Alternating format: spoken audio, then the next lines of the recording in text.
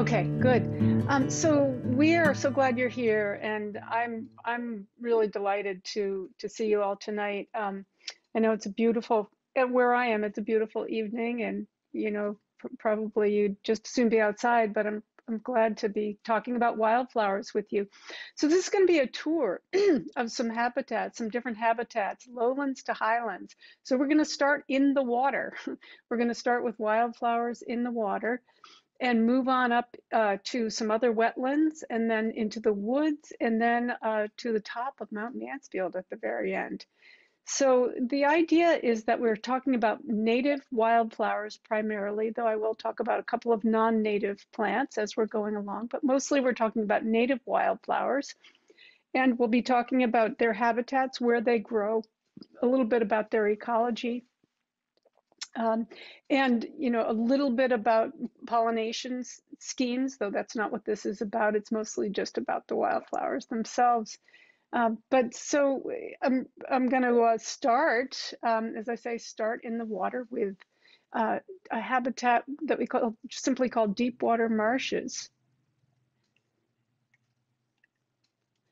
And so these are the habitats that we're going to cover.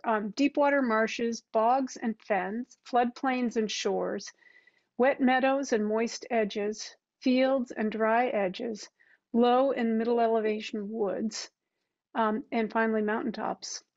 And the picture that you see here is actually a picture of a non-native plant, Queen Anne's lace, and this is my own backyard, and that's why I've shown that picture. But we're starting with deep water marshes. And what we mean by this is places where there is vegetation, there's sort of a complete cover of vegetation, but the water is 1 to 2 to 3 up to 6 feet deep. And in this habitat, we have the first plant we have is fragrant water lily. And I'm no Claude Monet, but this is just such a beautiful plant, and love to see it. And it's beginning to bloom right now. It's blooming right now in ponds and quiet shores. This is a pond it's sort of a backwater of the Connecticut River in Brattleboro, where I was recently. Fragrant water lily. And there it is. There's its bud just beginning to open. And this is what many of them look like right now. Another water lily is yellow pond lily. And it's a really fascinating plant. And both of these plants actually have underground stems that are really great food for wildlife, very beneficial for wildlife. Another plant that grows in these marshes, one of my favorites, is coming into flower right now, pickerel weed. I'll make a note right now that most of the slides in this show are my own, but a few are contributed by my photographer friends. And when that's the case, you'll see in the lower left-hand corner the name of the photographer. So this one is by John Tagliaferro, and he found a dragonfly visiting this pickerel weed plant. But when I was visiting this patch of pickerel weed, again in Brattleboro just a few days ago, I walked down to a backwater of the Connecticut River, and there were just bumblebees everywhere. They were just going crazy. And there were other things coming and going. There were dragonflies coming and going, but the bumblebees especially really seemed to enjoy and be working hard at pollinating these pickerel weeds. And you can see, if you look closely at the flower of the pickerel weed, it's a flower that's not exactly completely symmetrical like a circle, but it's got a little bit of asymmetry. So the top petal, you can see that top petal has these 2 yellow dots, and those 2 yellow dots, it's often true in flowers that there are contrasting colors, yellows and reds contrasting with blues, for example. And those are like guides for insects to draw them in so that they can find the nectar within the flower. And as they're visiting and looking for that sweet nectar and also the very proteinaceous pollen on the stamens, they collect the pollen, often in the case of bumblebees and other bees, on their legs, and then move on to the next flower to get more nectar and more pollen and transfer the pollen and pollinate the flowers in that way. So this was, you know, what I saw that day, just bumblebees flying hither and yon and just all over the place.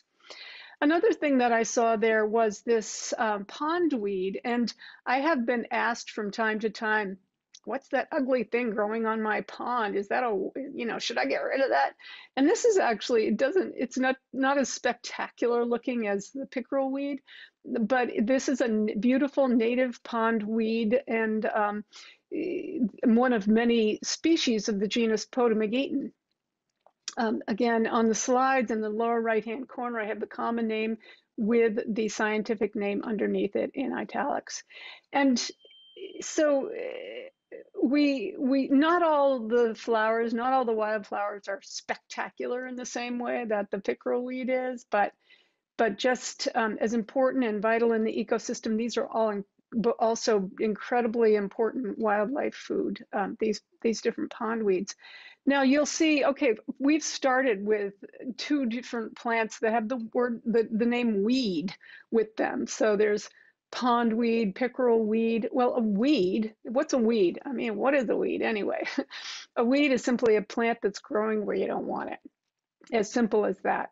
And so sometimes people look at these and think, I don't want that thing growing in my pond, but leave it there. It has a purpose. Okay, so from the deep water marshes, we'll go up a little bit to bogs and fens, bogs and fens are peatlands. They are places where the vegetation has accumulated over thousands of years to form peat, which is partially decomposed, PEAT, which is partially decomposed organic matter. In this particular place, I was standing on a boardwalk, which is floating on top of 24 feet of peat, of partially decomposed organic matter. And this is a fen, which is a kind of peatland that has groundwater moving through it, and calcareous groundwater in this case. And this is Chickering Bog, and even though it's called Chickering Bog, it's technically a fen. And this is owned and managed by the Nature Conservancy.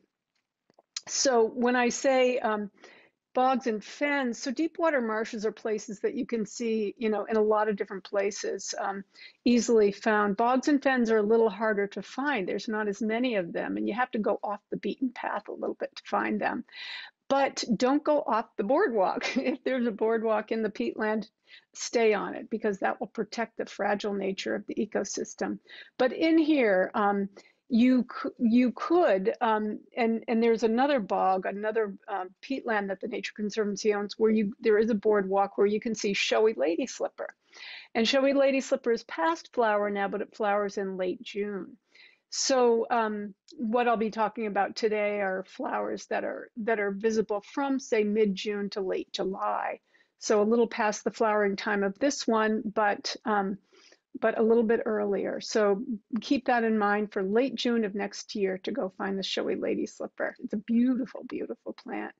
Another orchid growing in Chickering Bog pretty recently is grass pink. And here it is closer up. And there you can see at the top of the flower, there are stamens, the male parts of the flower, and then the pistil toward the bottom. And again, that's sort of a landing pad for the insects. They come on and they land. We'll get the pollen on their backs and go on to another flower and pollinate it. Another similarly set up, but just upside down from the previous one. This one's called rose begonia, another orchid that grows, and you can see this right from the boardwalk in Chickering Bog. Beautiful, beautiful orchid that is flowering right now. Another thing that grows in bogs and fens is pitcher plant. And this picture was taken in June, and those dark red petals are gone now. But those dark red petals, which are hanging down beautifully in this pitcher plant, attract insects to the big flower. And I'll show you in a second what they're hanging off of. And what I don't have a picture of here, but many of you have seen it, is the actual leaf of the plant is a pitcher which has water in it, and insects go into there and they cannot get out because of hairs that are sticking down, and they cannot get out, and they're actually dissolved in there. So this is an insectivorous plant. But here you see a closer look at the pitcher plant, and that umbrella-like thing, that's upside down umbrella, is actually the stigma, which is where the pollen lands, but it also is a landing place. It's a landing pad for insects, so they can get in there and again get the pollen and move on to the next flower. Another fascinating and insectivorous plant that grows in bogs and fens is this one, horned bladderwort, Utricularia cornuta. This is a picture that was taken by my friend Emily Stone in Wisconsin. And it's called horned bladderwort because it has this horn or spur on the flower at the bottom, which contains the nectar, and insects go in there to get the nectar, and they're forced to go in and get the pollen and move out. But the fascinating thing about this is that it's an insectivorous plant, and under the water, it has this network of roots and these bladders, these black bladder things that are that both keep the plant afloat, but also trap little tiny insects like nematodes, and again digest them and feed the plant. So why do we have insectivorous plants in bogs and fens? Well, they're pretty nutrient deprived places. Particularly nitrogen is a hard thing to come by in bogs and fens. So there are a number of plants that are designed to trap and digest insects, and these are two of them. Another plant that grows in fens is water avens, and a beautiful sort of pinkish red plant. There's the flower down below and the fruits up above. Another one, similar color, and this is fascinating to me that three of these plants that I'm showing you, the pitcher plant and the water avens and this marsh cinquefoil, are this similar sort of pinkish red color, which is a color that doesn't actually normally occur in cinquefoils. Most cinquefoils are yellow, and most species of avens, which the previous picture was, are either white or yellow, but the ones that grow in wetlands are this reddish color. I don't know why. If you can tell me, I'd love to know. Another plant that's fascinating that grows in bogs and fens are cotton grasses, and there's several species of cotton grass. This one I love, love, love. It's a tiny little thing. It only grows about 10 inches tall, and so these are these tiny tufts of cotton, and what those are they're very, very modified flower parts, those long tufts of cotton. And but they are designed, and here you see one that's sort of maturing, and you can see the little tiny fruits which look like seeds, and they have these white hairs attached to them, and so everything is falling apart now, and those white hairs will fly on the wind and take those seeds to a new location. Here's another kind of cotton grass, green-keeled cotton grass, which also grows in fens. And those are both members of the sedge family. And here's another sedge called mud sedge, a beautiful, beautiful little plant called mud sedge or Carex limosa that grows in fens. And I'm showing you this because sedges are a group of plants that are notoriously tricky to identify because there's a lot of them. Now, this is a flowering plant. It doesn't look like much in terms of, like in comparison to the showy pickerel weed or something, but it is a flowering plant, and those are the fruits of it. Sedges in the genus Carex comprise fully 1/10 of our native flora in Vermont. So if there's about 1,500 native plants in Vermont, about 140 of them are sedges of the genus Carex alone. So they're 9 to 10% of our native flora. So they're worth getting to know. And they're really beautiful, beautiful things. Now, this is a tiny thing. That whole thing that you see is only about 1/2 inch long. Now, going from Chickering Fen to Peacham Bog. Peacham Bog is in the town of Peacham in Groton State Forest.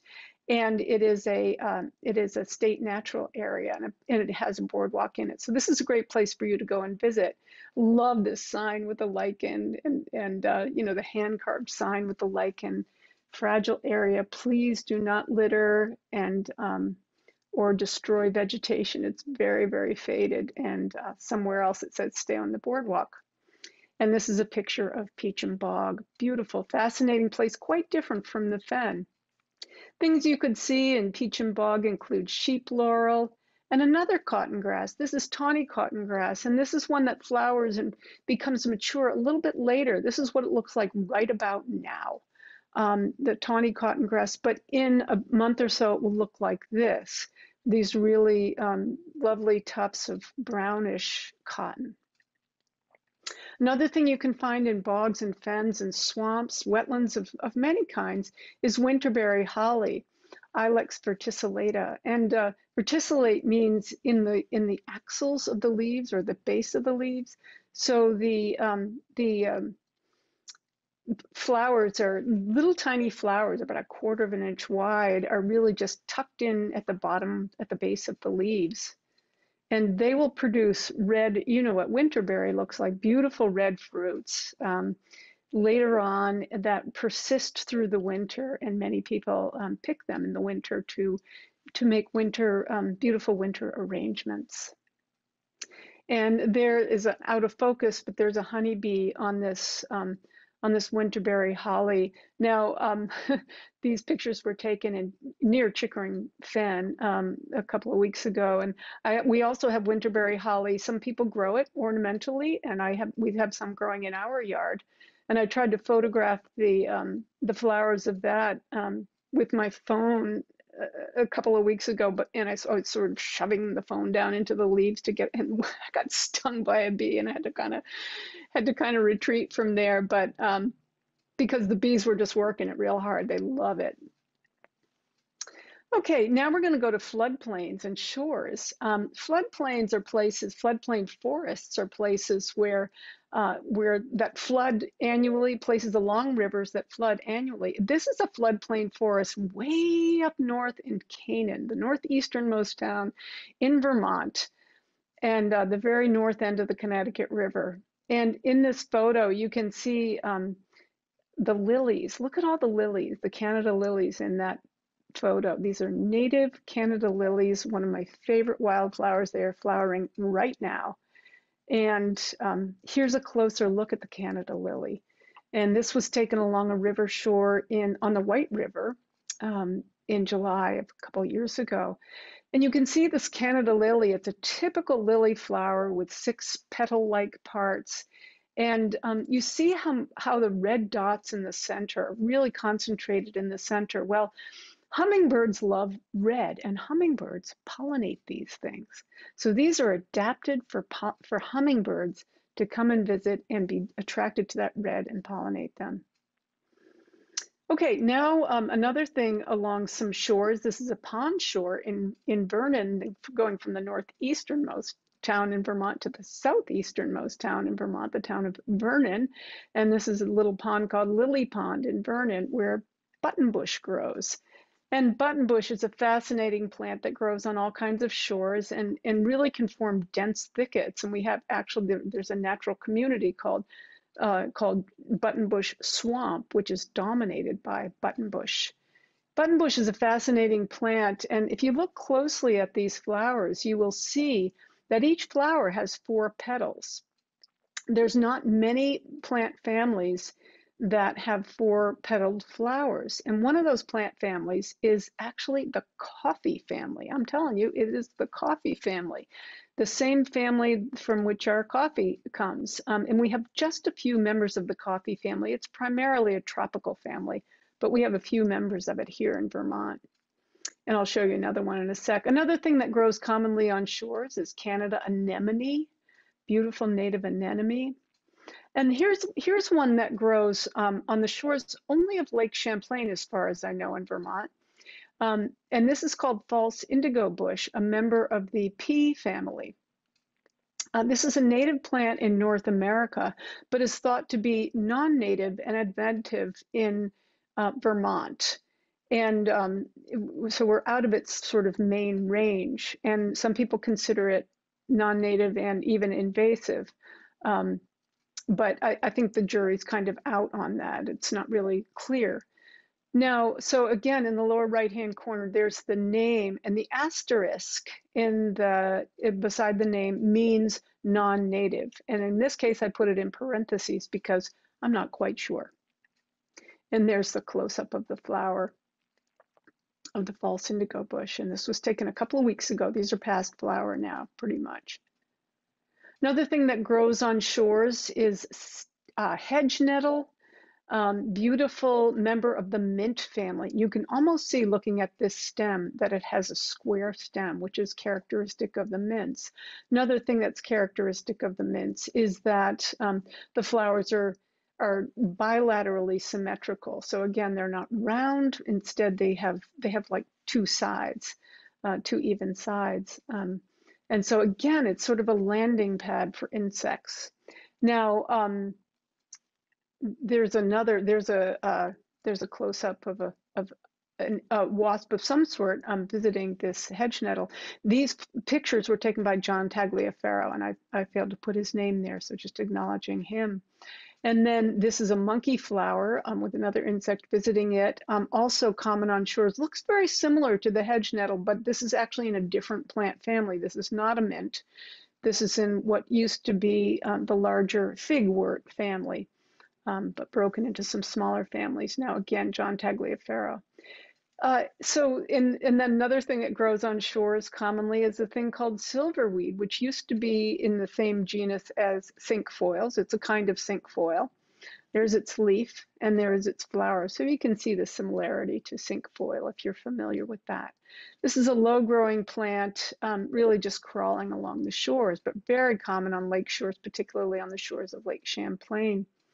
Another one that grows on shores is swamp candles. Now, I love the name of this plant because it's called swamp candles.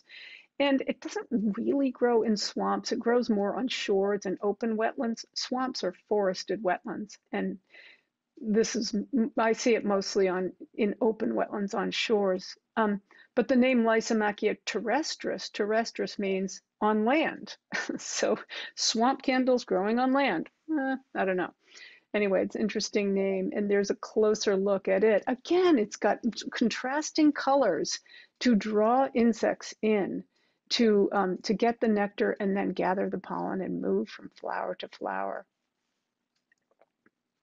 Swamp milkweed is another one that grows on shores. A lovely, lovely plant that is just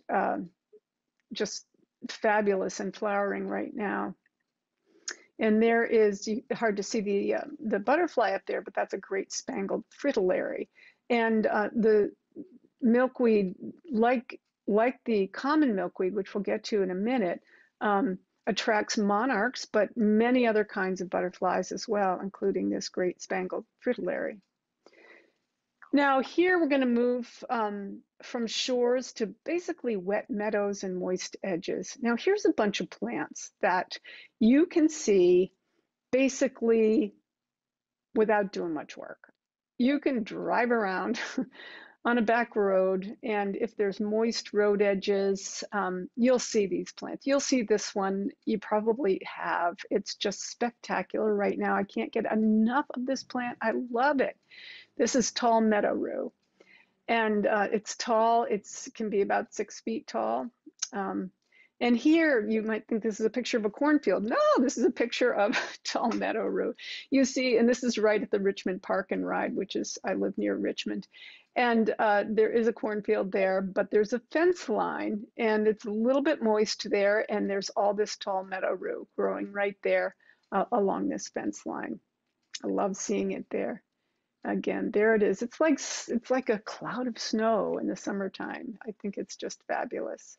And if you look more closely at that cloud of snow, you'll see this, and you'll see in this case, if you look at all these flowers and look at the parts of them, and in a minute I'll compare, but these are all stamens. And so these are all male flowers. They only have stamens. They do not have the female parts known as pistils. They only have the stamens that produce pollen. And here's a closer look at that. And there's a spider hanging out there in this male flower with all stamens. And there's a flower that has some other parts in it. It has some stamens on the outside, but in the center, you see those pinkish things are a little bit different. And those have a fuzzy part on top. And that is actually, those are actually the pistils. Those are the parts where the seeds will be produced. And the fuzzy part on top of those, the curly fuzzy part, is called the stigma. And that is the part that the pollen sticks to. The pollen sticks on that stigma, and then the pollen grain actually grows down through it with a tube, down through and into the little tiny, what we call an ovule, which is a baby, which is basically an egg, which will become a seed.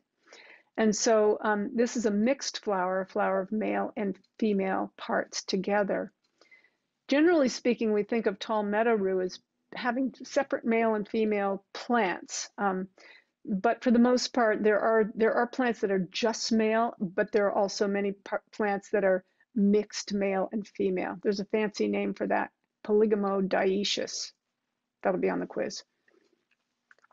Another one of my favorite wet meadow plants is blue vervain, or Verbena hastata, blue vervain, beautiful tall plant. Oh, it can be about 4 feet tall.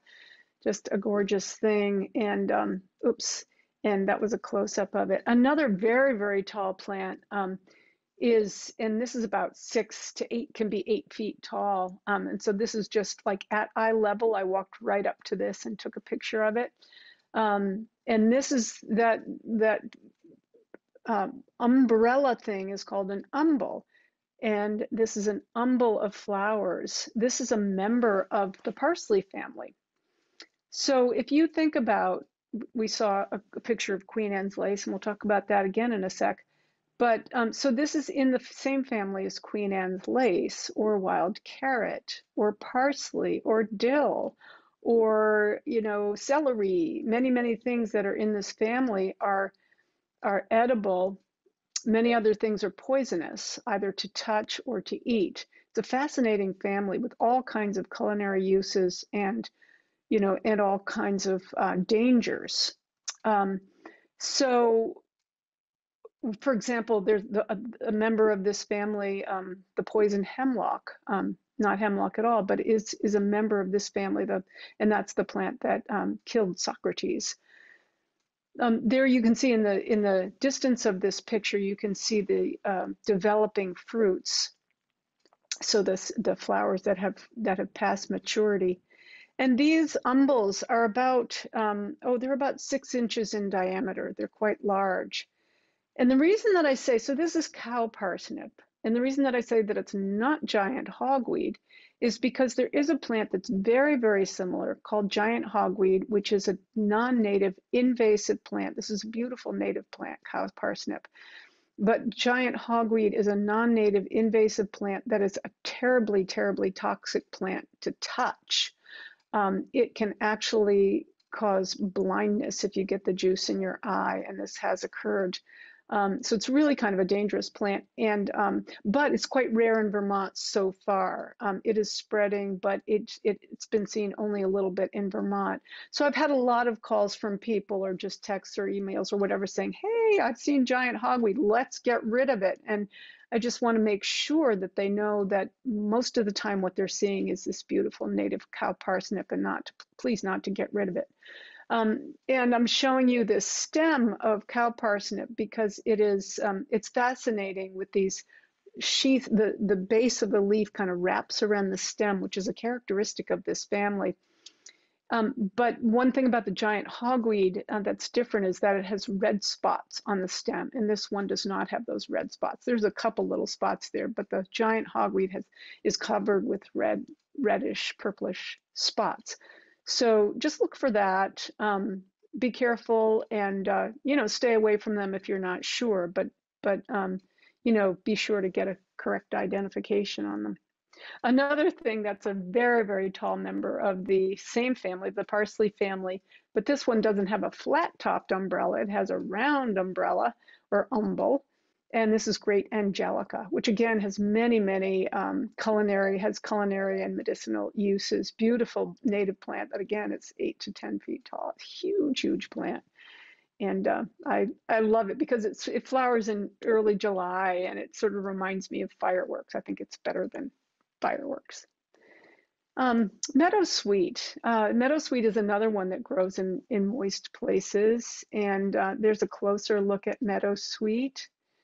It's in the rose family. One of the characteristics of the rose family is many, many, many stamens and many pistils. So you can see how there are so many stamens in these flowers as you look closely.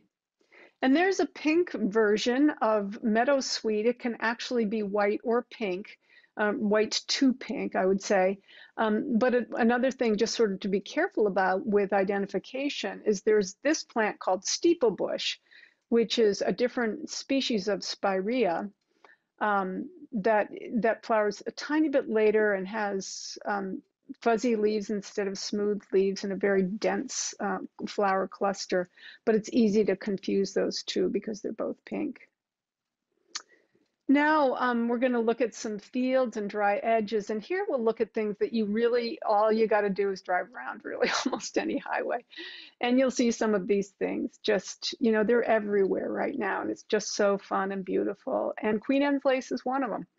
And but let's talk about milkweed for a minute because it's such a fascinating plant. And this is in my backyard. I've let my yard go. I've let it go to milkweed. I've actually let my front garden go to milkweed. I love having the milkweed. I love having monarch butterflies flitting around because they love, love, love the milkweed. Here is a monarch on milkweed. And this picture was taken at our Bluffside Farm property in Newport on Lake Memphremagog. So that's a place where you can visit in the summer and see milkweed growing and see the monarchs coming to it. And if you look, and this is another great spangled fritillary. So lots of, as I said, a lot of different butterflies will use milkweed, and flies and moths. Look at this. Look at all the insects that are on this plant. And that butterfly is a white admiral, also known as red-spotted purple. And there is a tiger swallowtail on milkweed. So it's a plant that attracts lots and lots of different butterflies and moths and bees and just all kinds of insects. Very, very sweet, very fragrant. And if you're walking around when it's flowering in a meadow, I bet you know what I'm talking about. Just very sweet fragrance.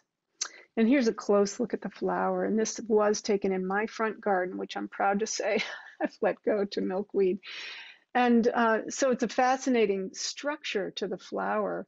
The petals are actually the parts that are out of focus in this photo that are hanging down.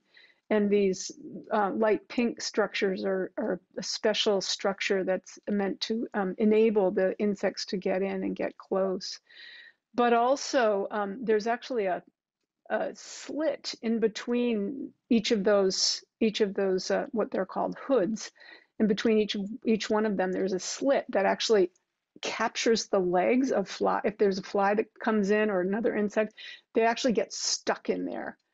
Their legs get stuck in there, and they have to like shake themselves out. And I've actually seen this happen. I don't have a picture of that, but I've seen that happening. Just have to shake themselves out. And in the process, they're gathering a lot of pollen and moving it from place to place. So it's another trick. So another beautiful roadside plant, but a native plant, is evening primrose. And one of the reasons that I'm showing you this particular picture of evening primrose is because there's a power line in the background, and that's sumac in the background, which we'll talk about presently. But when I was getting ready to do this talk and putting some stuff together on our website, one of our people that does our website, Nadine, said, "Oh, Liz, she texted me. She said, "Oh, I need a further. I only have a close-up of the evening primrose. Can you get me something that's a little like zoomed out a little?" And I'm driving around Waterbury, and so I'm driving past this gas station. I see this evening primrose right in the entrance to the gas station. I pull over, take the picture, send it to her. And so it's a plant that grows in the most like what seem like just inhospitable places. It can grow out of the crack in a sidewalk, but it's a beautiful native plant, fascinating. And again, it's another member, it's another plant family, the evening primrose family, that has 4 petals. It has a specialist moth, and this is the primrose moth, that actually specializes on evening primrose, and goes, this beautiful pink moth sticks its nose down into the primrose and hangs out there for quite some time, and lays its eggs on this plant and completes its life cycle. There's Queen Anne's lace, and there is sometimes Queen Anne's lace can be pink as it's emerging.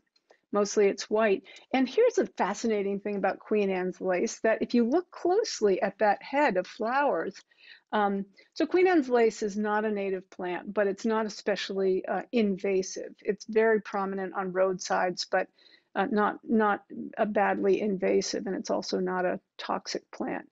But it's fascinating. If you look in the center, there's this one very, very dark purple flower that sticks up above all those little white flowers. It's a sterile flower. It does not actually produce seeds, and nobody knows what it's for. But chances are pretty good that it has to do with navigation, has to do with insect navigation, to help them, again, hone in on the center of the group of flowers and be as effective as possible in reaching as many flowers as possible. And Queen Anne's lace, often grows on roadsides. You can see, look, this is at the Richmond Park and Ride again. I took these pictures this morning, and it's growing here with chicory, another non-native plant that grows on roadsides. These two grow together, and they're just lovely. The pair of them together is beautiful. And there's chicory close up.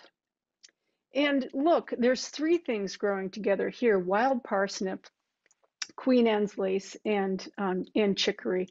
Now, if you had looked at this location 20 years ago, you would not have seen the wild parsnip. It has really, really spread a lot. It is a non-native invasive member of the parsley family, and it is a toxic plant in the sense that if you touch it, get the juice on your skin on a sunny day and expose that to the sun, you will get a very bad rash that can last several weeks. So it has 2 asterisks by it. It is non-native, and it is also invasive. And there's a closer look at it. Another thing, hedge bindweed. This is an interesting one. Beautiful plant that kind of grows just viney along. It's related to morning glory.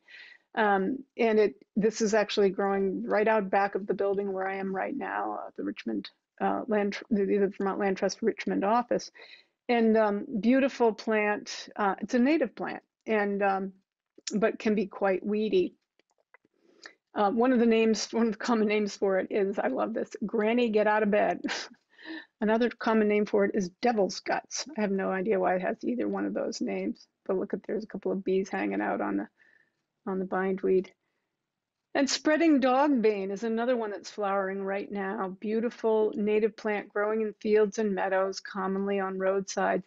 This is related to milkweed. It's in a different family, but very close to the milkweed family. And you can see the pods, long skinny pods, very similar to milkweed pods, except they're long and skinny instead of stout.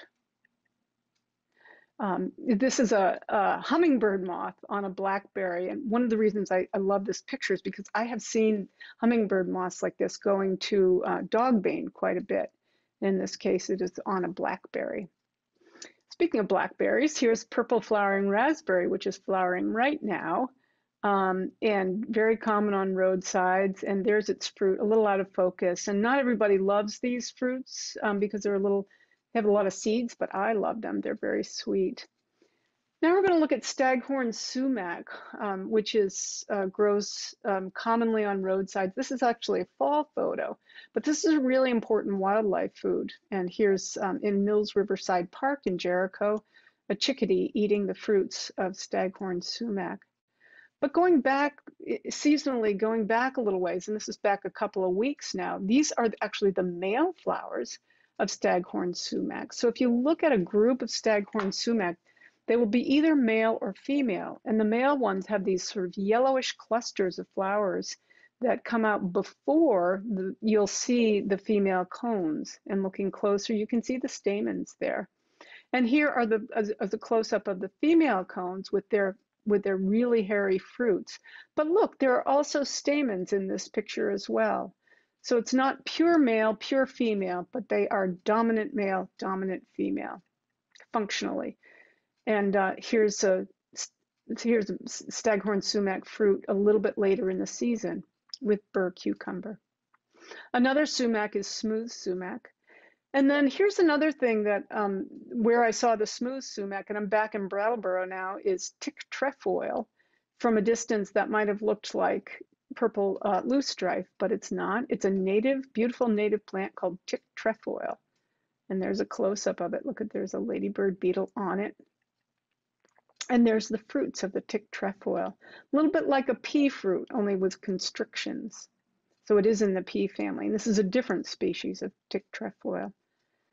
Another roadside plant that's around right now is garden valerian. And another roadside plant is soapwort and or bouncing bet. And I'm just showing you these because these are visible and very apparent right now, but not native. Now into the woods, here's something that's flowering right now, a really beautiful plant called partridgeberry. And guess what? This is in the coffee family too. And so there are 4 petals on this, and there is a close-up of a pair of flowers, a pair of those 4-petaled flowers. And you'll see the partridge berry, when it actually matures, the berry is a red berry that comes from both of those flowers, and they're merged. So there's one red berry that will come from these 2 flowers, and it has 2 dots on the top, indicating that there used to be 2 flowers there. Canada avens grows in the woods, and another one in the rose family, Carolina rose, growing in the woods right now. And look on the upper left, there's an inchworm, couple of inchworms, I think, on this plant. Another one growing in the woods right now is enchanter's nightshade, sort of a delicate little thing. And this is related to the evening primrose. It's in the same family. And this one, instead of having 4 petals, it only has 2 petals. 2 sepals, 2 petals, 2 stamens. Another thing growing in the woods now is self-heal or heel-all, a member of the mint family. Grows along trail sides and roadsides. It's a little bit, seems a little bit weedy, but it's actually a native plant. And its name, self-heal or heel-all, indicates that it has medicinal uses for a number of purposes. Also growing in the woods now, pyrola, a shin leaf or pyrola, and another kind of pyrola, one-sided pyrola, and there's a close-up of it. And another member of the, these are all members of the heath family, and another one, beautiful one, called Pipsissewa, and this another photo taken by my friend Emily Stone. And look at the close-up of that beautiful flower. Just a fascinating thing. And those stamens are really unusual and interesting. Those pink things are stamens that open up at the tip. Another thing that's closely related is what we call ghost pipes or Indian pipes, just emerging from the forest floor now. And finally, another thing in the woods is wild leeks. Wild leeks produce their leaves in profusion, abundance in early spring, but it's not until now that the flowers are actually produced. So the leaves come up, do all their photosynthesis, and completely die back. You cannot see the leaves now, but now the flowering stalks are coming up. And finally, we're going to go to the top of Mount Mansfield, where I'll show you just a few fun things. And this is, you know, to end the story here. Some of these things have been very, very easy to find just by driving around. And this getting up to the top of Mount Mansfield requires perhaps a little bit more work to hike up there, or you can cheat and use the toll road. But it's what a treasure awaits you up there. It's just a wonderful treat to be up there and see all the native wildflowers, from mountain sandwort to mountain cranberry Alpine bilberry. These are things you will not see anywhere else. I'm telling you, you won't see them anywhere else in Vermont. Alpine bilberry, except a couple of other mountains. And look, there's an insect going inside there, that bilberry, which is a kind of blueberry. It's related to blueberry, so you recognize that kind of urn-shaped flower. Another thing on the top of Mount Mansfield is this very rare Bigelow's sedge. This is one of the very rare plants that grows up there.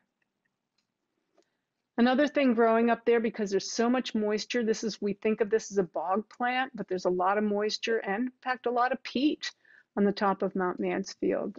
Just spongy, mossy soil. And this is Labrador tea. Take a closer look. Another member of the heath family. And finally, small cranberry growing, not finally, almost finally, small cranberry growing in the wetter places on the top of Mount Mansfield. This also grows in bogs, but it grows commonly on the top of Mount Mansfield. And actually the skinny leaves to the left of the flowers belong to the cranberry. But the other leaves behind it, the larger leaves, belong to a plant called leatherleaf, which is another member. These are all members of the heath family, the blueberry family. So it's a common family in bogs and fens and on mountaintops. And that's because it's well adapted to wet soils, it's well adapted to acidic soils, it's well adapted to very harsh conditions. And many of the members of the family have evergreen leaves. Which is important in very cold climates, so that they can start photosynthesizing as soon as sun is available, as soon as the snow, as soon as they're uncovered from snow in the spring, they can get going with photosynthesis. But this is a fascinating plant because it's a member of the genus Vaccinium, which is the same genus that blueberries belong to, but this one is in a different part of the genus. And it's the cranberry part of the genus, and the name cranberry. You see those stamens gathered into a sort of a cone in the center of the flower. When they're really tightly gathered, they reminded the first settlers in the Plymouth colony. In what is now Massachusetts, looked at these, and they were introduced to this plant by the native people because of its edible fruits. But when they looked at the plant, they thought that it looked like a crane's bill. And so they called it craneberry, and that became shortened to cranberry. And that's the cranberry that we know.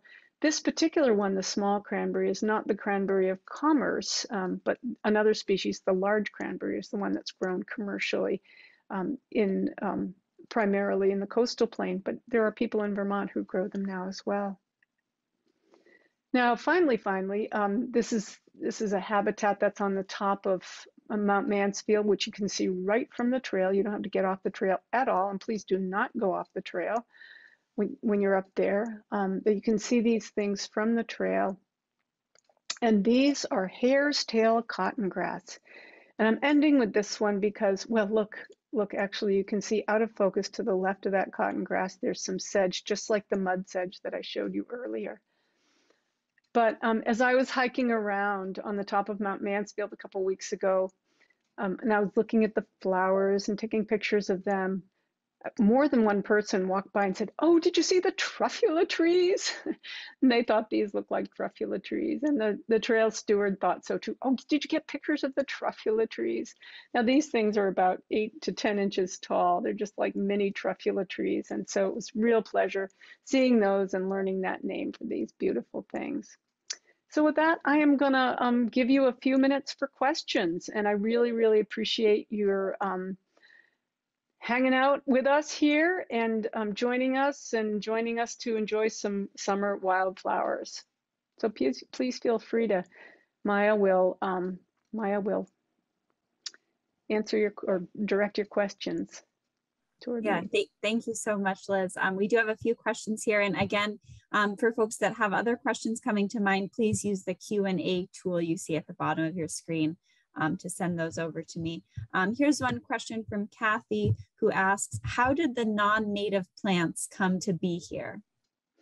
Yeah, good question. So most of the non-native plants that we have here came in a couple of different ways. Some of them are from Asia, some of them are from Europe, mostly from the Northern Hemisphere, from places where the climate is similar.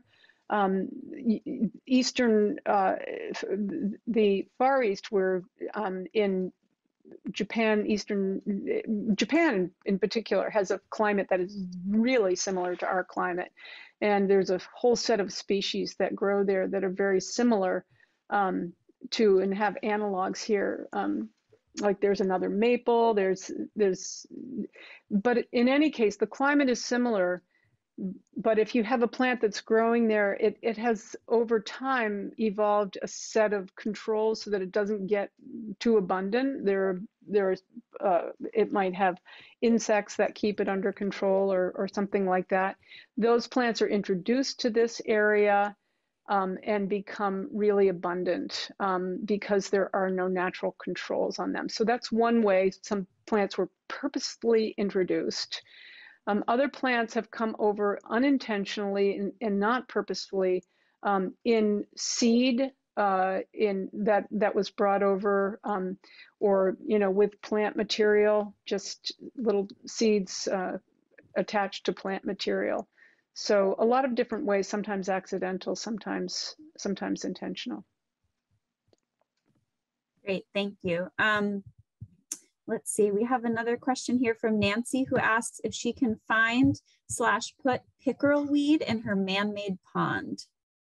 Find or put pickerel weed in her man-made pond. Yes, you can certainly put it there. And I do not know where you can purchase pickerel weed, but I'm pretty sure that you can. There are nurseries that sell aquatic plants, native aquatic plants that will grow nicely in your pond. So that's a great one to plant in your pond for sure. Great, thank you. And we have a quick question from Dottie who just asks where Chickering Bog is located. Oh, sure. Yes, absolutely. So the Chickering Bog is owned and managed by the Nature Conservancy, and I'm grateful to the Nature Conservancy for it. It is in the town of Calais.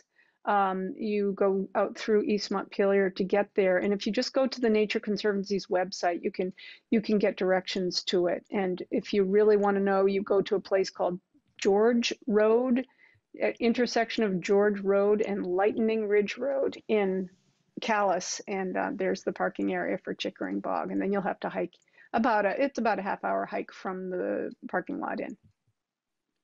Great, thank you. And we have a question from Michael, and I'm not going to say the scientific family names because I'm going to totally butcher them, but he's asking about Indian pipes and what family they're in. Yeah, so it's in the family called the Monotropaceae. It's a family that is closely related to the heath family or the blueberry family. So the flowers are very similar in structure, and one of the big differences is that the ghost pipes or Indian pipes do not photosynthesize. So they receive their nutrients from the soil. Great, thank you. And a question from Trisha who says that she's spread hundreds of milkweed seeds in spots around her property and few of them seem to thrive. And she's wondering what's going on there. Yeah, and I don't know much about that. There's places where milkweed does well and places where it doesn't do well. And mostly where it does well, it needs a little bit of moisture, not super, super dry, but kind of medium moisture. And if there are other plants that are more aggressive, if you have things like reed canary grass, for example, is a very aggressive plant that will take over in places and not let anything else grow. I think that in my experience, the best way to get milkweed to grow is to do nothing, and it'll find its way there. As I said, I've done that in my actual perennial beds. I've just sort of let the milkweed take over, and it does naturally come in there and seed itself in. Great, thank you. And a question from Julie who's wondering how drought has affected the blooms. has affected the, Has excuse me. affected just like kind of generally wildflower blooms this year? Yeah, it's interesting. Some things are, most of these species that I'm showing you are doing just fine, and I have not seen much in the way of um, drought response in any of these plants really because in the places where they grow there seems to be enough moisture. So yeah, I haven't seen much of that. I do see that from time to time in very, very dry years, especially late in the year. You'll actually see plants that seem to be withering or seem to be not thriving, not doing well. But frankly, I haven't seen that in the woods yet this year. So it seems to be okay so far. And that question from somebody who's asking, is cornflower another name for chicory or something Yes, different? it is. Yeah, cornflower is another name for chicory, but cornflower is also another name for what some people call bachelor's buttons. So that name cornflower is used for different things, in both cases of the same kind of color of blue. Yeah. Great, thank you. And then Jessica asks, is fireweed the same as tick trefoil? Good question. Yeah, so that tick trefoil that I showed you looks a little from a distance like purple loosestrife, and it looks a little from a distance like fireweed. But no, fireweed is actually in a completely different family. It's in the same family as the evening primrose. So it actually has 4 petals also. If you look closely at it, you'll see that it has 4 petals, whereas the 4 equal petals, whereas you look closely at the tick trefoil, I showed you some close-ups of that. That is a member of the pea family, and it has that bilaterally symmetrical flower that looks like a pea flower. Easy confusion. The next question is from Lisa, who says, could you talk about a bad one, the garlic mustard, which is blooming right now? Yes, garlic mustard is blooming right now. It's mostly gone past flower now, is in a seeding, has gone to seed. Flowers a little bit earlier, but it's got a little tiny white flower. It's in the mustard family. There's a lot of mustards out there right now. Garlic mustard is an invasive plant and invades natural areas, including forests. One thing that I have learned about garlic mustard recently is that it actually hurts more. Science has found that it actually is more harmful to pull it than it is to just leave it alone. So in a natural setting in a forest, it will eventually die out, they're finding. I know it's very hard to have the patience for that, but scientists at Cornell University have been studying it and finding that over time it does naturally die out in natural settings. And if you try to control it too much, you're actually kind of egging it on in a sense. So there's some thought that it's maybe worse to try to pull it and control it. And I think, Maya, it is, at least by my clock, it's about 8 o'clock. So let me just go to the last slide and then so if you can talk about future events, and then we can take a few more questions for a few more minutes if people want to stick around. Yes, that sounds great. So we do have a few events coming up here on our calendar, a couple of Old Forest events, and then I put a save the date for our annual celebration, which is happening September 13th. And you'll also see a survey pop up on your computer when you exit the Zoom app. So we'd love to hear your thoughts about this event to help us inform our future events. So thank you in advance for taking our survey and for joining us this evening. You're welcome to drop off at this time, but we do have a few more questions. So Liz and I will stick around to answer those. So thank you so much, everyone, for joining us. And the next question, another question about mustard, is the coffee family similar to the mustard family? No, it's a really very distant, they're not related much at all. They both have 4 petals, right? The flowers have 4 petals in both the mustard family and the coffee family. But other than that, they're not closely related. And as I said, the coffee family is largely a tropical family. There are many, many, many members of the coffee family in the tropics. It's a huge family there, very small representation here. Great, thank you. And Missy asks, where does Joe Pyeweed fit in? Yes, so I didn't show Joe Pyeweed or boneset or goldenrods because those are just beginning to come into flower now, and they will be coming into flower.